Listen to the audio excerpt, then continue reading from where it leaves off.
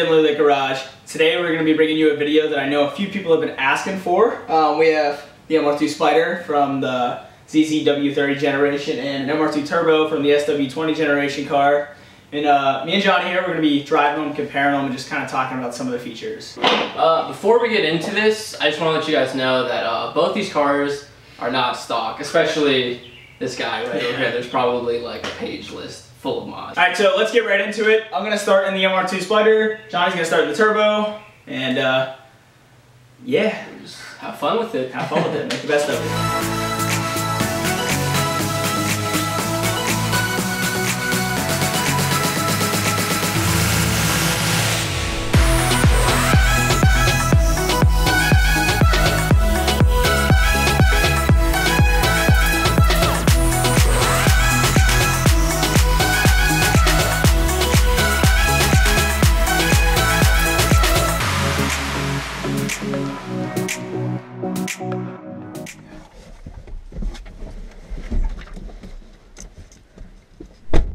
Alright guys, so just hopping in the MR2 Spyder. This is, you know, every day for me, so it's nothing new.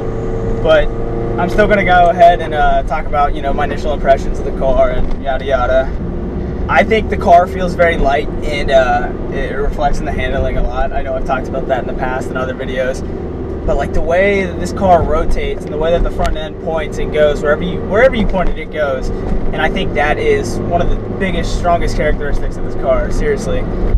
I started out in the SW20 MR2, and this is actually my first time driving it, and it's pretty sweet. There's a lot done to the car, and actually really quick.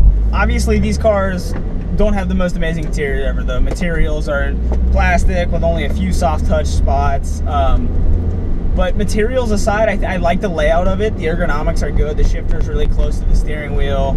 And with this center console that I put in, I have an armrest. So I guess that wouldn't be there if you had a stock car. So there's not much of an armrest, and I don't think it looks as good. But it's a light car and a relatively affordable car, so you know, it sacrifices in some of those categories. I have the aftermarket head unit in here, so I have the touchscreen radio and stuff, so that's kind of nice. But without that, you have a very generic Toyota radio and then your climate control switches, and that's it. This car doesn't even have cruise control. I got like the typical unlock, lock, window lock, mirror control, but I mean, that's really all the little luxuries you get in this car. But I don't know that the MR2 Turbo is any different as far as luxuries. I know you get better materials in that older car, which I really like the interior in the Turbo. Another thing I noticed, throttle is kind of, I guess, heavy. You kind of have to really rev it a bit to get it going. I mean, it doesn't rev up like an NA car or anything like that. And I've owned an S2000 in the past, and it's just been like you touch the throttle and like it just shoots up. So I'm not really used to that. Jeez, man, I'm sweating like crazy in here. Dying. Now that we're moving a little faster here too, we'll talk about the power. It's not fast. I knew that, I know that, but it's not so slow that it can't get out of its own way. It's light, it accelerates well, especially lower speeds acceleration. On the topic of power, the engine, I guess. Where the Turbo obviously offers like a really, really great noise. The exhaust is super throaty and you get the turbo noises. This car, it definitely has that NA sound. You get like the throaty induction noise, especially with the intake that I put on it. And the exhaust is great. It's definitely not as loud as the Turbo, so it's almost more tame, and as far as like the noise level you get. Something else I want to talk about now that we're at higher speeds, the sensitivity of the steering, which I really like. Some people might not, but the sensitivity of the steering is extreme. Like every little touch moves the car a lot, especially at these speeds, and I really like that. It means that you don't have to, you know, put as much input into the steering.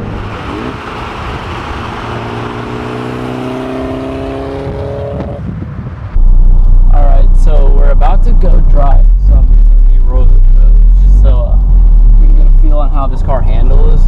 Keep in mind, this is my first time driving this car, and since it's not my car, out of respect, I'm not going to just, you know, go all out.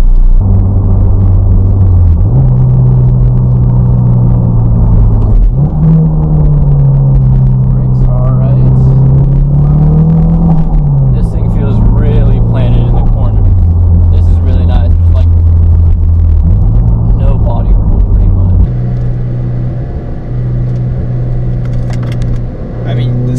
about the way this car steers through the corners is so good. I mean, seriously, I'm not even pushing it hard. And, you know, unfortunately, we couldn't take these cars anywhere where we could really open them up.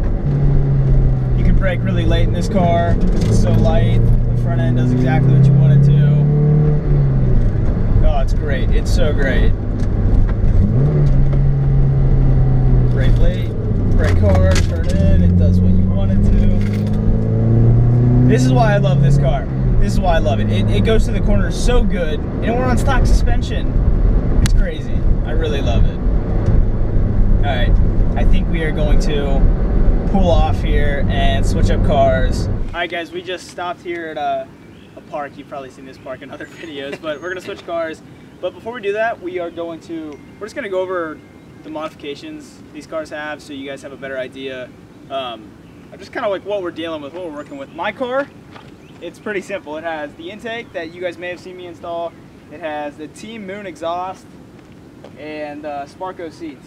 And I think that's it. This car, I'll actually bring you guys up closer because there's just too much to talk about. I'm gonna forget things here because I just don't know everything that's done to the car. So it has the CT20B turbo, which is off the Toyota Supra, so it's a stock Toyota turbo. Upgraded intake system. I don't even know what brand, like different catch can. The TCS strut tower support, that's really hot. Johnny was just saying, and it's a good point. There's a lot of custom stuff done here that my dad's done. These aftermarket cooling fans and shroud and stuff, that was all my dad's work. And aftermarket intercooler with a fan there. It has catless downpipe, Burke exhaust, and a whole other slew of performance mods that maybe I could get my dad to talk about sometime that I don't know off the top of my head. Other than performance modifications, it has the FN01RC 5 Ziggins, the Eagle F1s like I told you, TRD sway bars front and rear. It has the Tyne, I think they're like Monoflex something dampers, really cool inverted monotube shocks. Also something else that's particular about this car, it's a 1993 and it did not come with these. These are the 94 and up taillights, 94 and up rear spoiler. Moving on to the interior, obviously we've got two really nice seats here. They're both Corbeau seats. The driver size is a regular size and the Corbeau is a little wider for passengers, of course. It's got a TRD short shifter as well as a TRD shift knob. Feels really great while driving. I don't know if I mentioned that earlier, but that's also something that I really liked about the car. All right, so here we are in the trunk. Yes, this car has a trunk. Mine does not. We got the Mega Squirt ECU. Long story short, the car has a lot of stuff done to it, and it performs really well. Well, we're already off, and I'm pretty much just revving his car up because in the other MR2, you really have to put your foot down to get going. I can say it feels a lot different right now. Everything just kind of seems to move in really easily. Oh man, I'm still revving it really high. My bad. You're seeing this, sorry, Jake. Immediately, the seating position is pretty different. Pedals are a lot more firm. Throttle and clutch. Let me roll out the window here. The throttle and the clutch are a lot more firm in this one. Ooh, man, this car has so much more torque.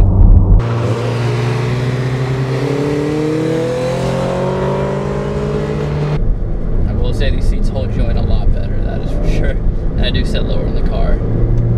Of course, main things that I noticed, the clutch is a lot lighter, throws a little longer, but that's okay.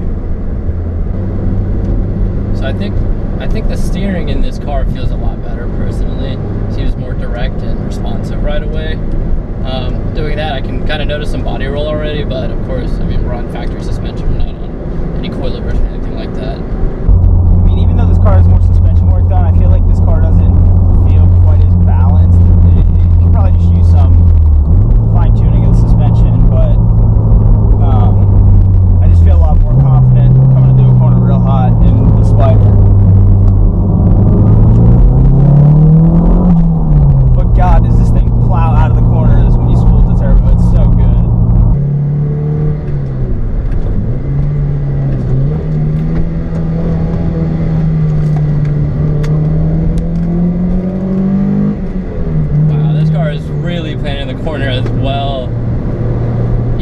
there's like a lot of body roll, I feel like it's not even that bad. I mean, it grips. The tires on these are really nice. I think, I forget what they are exactly, but they are some nice grippy tires, and I think it did really well in the corners actually. As long as you're careful, accelerating out of the corners, there's not too much to worry about. But you got to be careful with that said, because this car does produce a good amount of torque as soon as the turbos spool up. And if you're not careful, you can really break them free. And these cars are notoriously hard to handle in the corners when they get squirrely. We just went through those corners back there, and initially I would say there's a lot more arm input. I had to turn my arms really far compared to the Mr2 Spyder. So comparing this car to the SW20, I'd say, I mean, they're different. I mean, in terms of like interior and things like that, of course they're all different, but I like both a lot just because they're simple and they're just plain. Everything, I would say the SW20 is kind of more driver oriented as how the interior design is. Everything's kind of like facing you, whereas like you have things in the middle here that the passenger can access as well.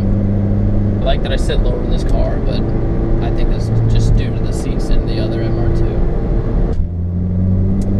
So one thing that I will say, he just did a big pull in front of me.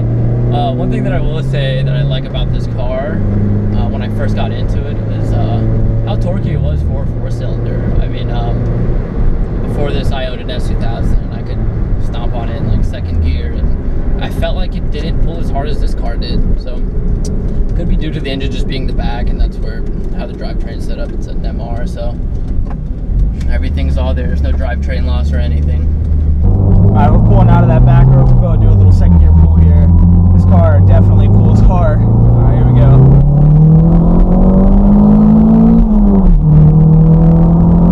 Oh my god. The turbo feels so good. It's really hard to go from a car that's NA with, you know, relatively low power to something that makes good torque and has the turbo like that. Because gosh, dude, this thing just pulls hard.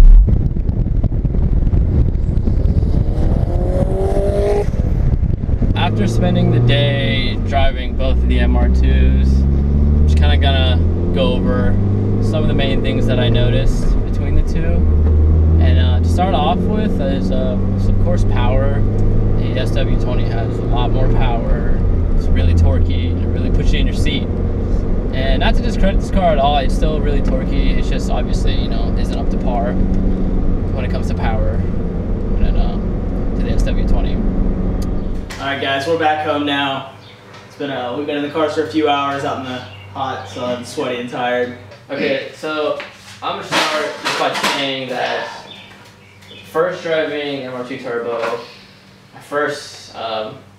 my initial thought was just, of course, the throttle. To me, that was kind of weird. I had to really push down the pedal, and that's not something I was used to. For Black MR2 here, I mean, nothing really beats kind of like the lightweight, like go-kart feel of the car, and that's something that I love. And I think that's why I can't really choose which car is better for me. Yeah, we're not gonna say one's better than the other. We want you guys to decide. Like I had a ton of fun driving both of these cars for their own like personal reasons.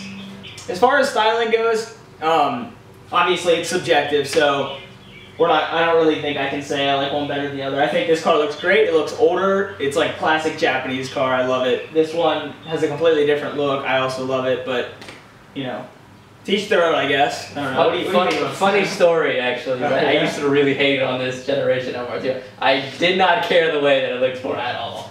And then Jake started showing me more and more, and I was seeing like really nice ones that are done up, and then it really grew on me, and I do very much like this. I don't think he's alone in saying that either. You know, a lot of people I say that I have an MR2, they hope I have this one.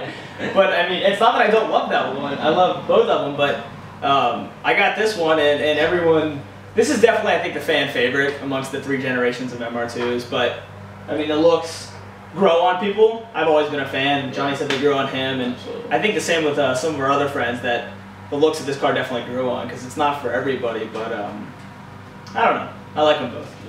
Yeah. Get an MR2. Take your pick. Yeah, so you guys, I hope you enjoyed this sort of, it's not like a detailed comparison, it's more of just like an impressions of each car. Obviously, neither car is stock, so can't really say MR2 versus MR2, but I hope you guys enjoyed it. If you did, hit the thumbs up button. Make sure to subscribe if you haven't already. We're going to be doing some pretty cool stuff, actually, this upcoming weekend, hopefully. Oh, yeah, you know, weather permitting, so stay tuned for that, guys, and we'll see you in the next one. Peace.